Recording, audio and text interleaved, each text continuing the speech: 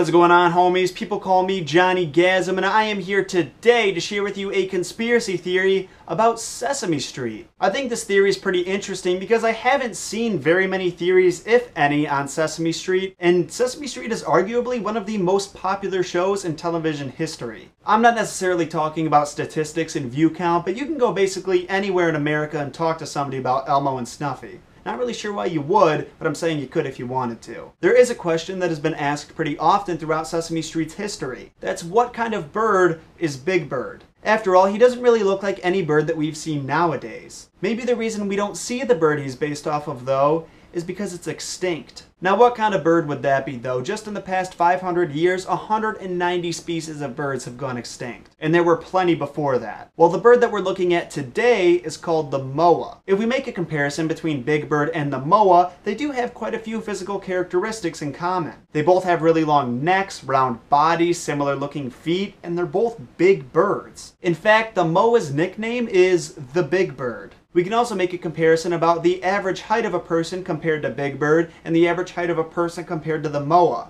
They're really not all that different. We can even take a look at Jim Henson's original conceptualization of Big Bird. He did look a lot like the moa in his original design, even more than he does so now. And I want you guys to think about this. Big Bird's best friend is Snuffy, a snuffleupagus, which is based off of a mammoth. Maybe both Big Bird and Snuffy were supposed to be two rare extinct animals living on Sesame Street. After all, there's plenty of monsters and even some aliens walking around Sesame Street. I don't think the idea is too out of this world. We can even look at the Sesame Street movie Follow That Bird for even more evidence. Because in that movie, Big Bird goes into the foster care of a family of dodo birds. Dodo birds are also extinct. Maybe the extinction is a common theme with this show. After doing a little bit of research about both Big Bird and the moa, I did come across some evidence that argues against this theory. For example, the moa in pictures is more depicted to have been brown and black, but we really can't know that for sure. Also, a bright yellow bird is going to be a lot more appealing to children that the show is targeted at than a just big brown and black bird that might look like a monster. There are also a couple of episodes where Big Bird comes out and says what kind of bird he is. The problem, though, is that he never sticks with one type of bird. Sometimes he calls himself a canary, sometimes he calls himself a lark, one time he even passed for a turkey. He says the scientific name for his species is Bigus canarius. So yeah, I don't know if that's the most solidifying evidence about what his species is. I personally am going to subscribe to this theory. Because after I read about this theory and did a lot of my own research, I have to say that I give this theory like a